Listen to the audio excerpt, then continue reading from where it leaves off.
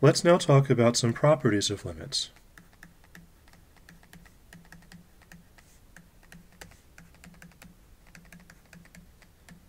You can use these properties to calculate limits or to prove that they're defined without needing to go into the details of epsilons and deltas.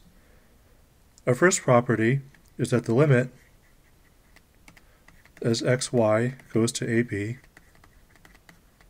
of x equals a. Similarly, the limit as xy goes to ab of y equals b. Also, the limit as xy goes to ab of a constant c is equal to c.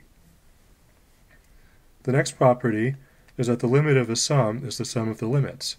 That is, the limit as xy goes to ab of f of xy plus g of xy equals the limit as xy goes to ab of f of xy plus the limit as xy goes to ab of g of xy, if both limits on the right side are defined.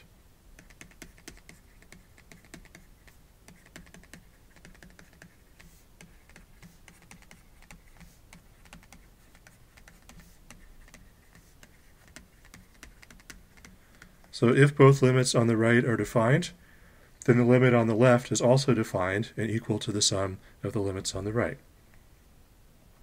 And similarly, just in shorthand,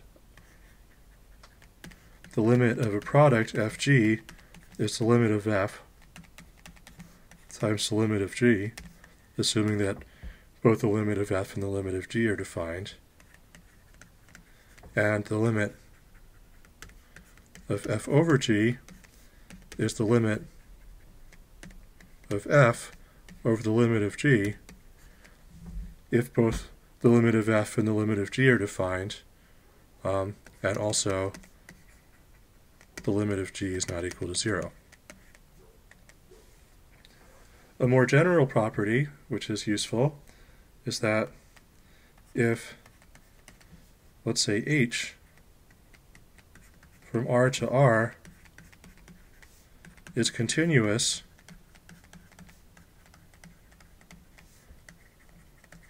and the limit as xy goes to ab of f of x equals xy, equals L, then the limit as xy goes to ab of h of f of xy equals h of L. So an example would be that the limit as xy goes to ab of e to the x plus y equals e to the a plus b. So here we're taking h to be the function e to the x, or let's say h of t equals e to the t, and f of xy equals x plus y. So by this sum rule up here, the limit of x, and these rules for the limits of the coordinate functions, the limit of x plus y is a plus b, and so then we can just apply h to it to get that the limit of h of x plus y is h of a plus b. Now there's one important definition related to this last property. So we say that a function f of two variables is continuous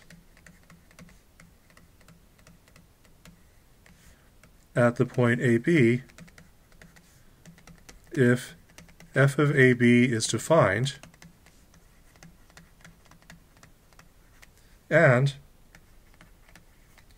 the limit as xy approaches AB of f of xy equals f of AB. So this is the easiest kind of function to evaluate the limit of. You just plug in a and b for x and y and evaluate. Now the properties of limits on the previous page imply that constant functions are continuous, the coordinate functions are continuous,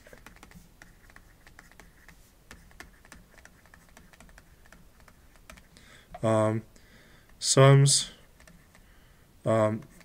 products, and quotients of continuous functions are continuous.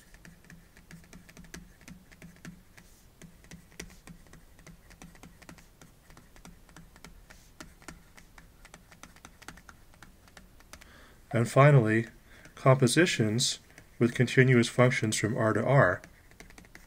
That's where we apply the function h.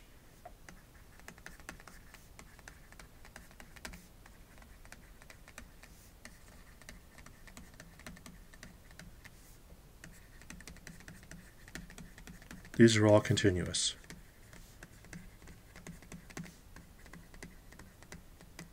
Okay, so this is analogous to the way continuity works for functions of one variable. Right? And just to give you one example of a function which is not continuous, let's define a function f of xy to be 1 if xy is not the origin, and 0 if xy is the origin. And this is not continuous at 0, 0.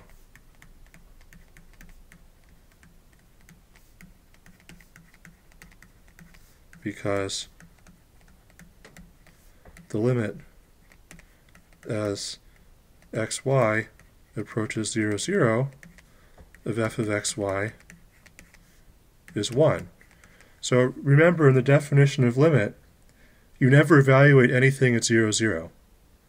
So the definition of the limit only concerns the values of the function at points which are near 0, 0, but not equal to it. So since at every other point the function is 1, in the same way that it follows from the property that the limit of a constant is the net constant, that this limit is equal to 1. However, that's not equal to 0, which is what we defined f of 0, 0 to be.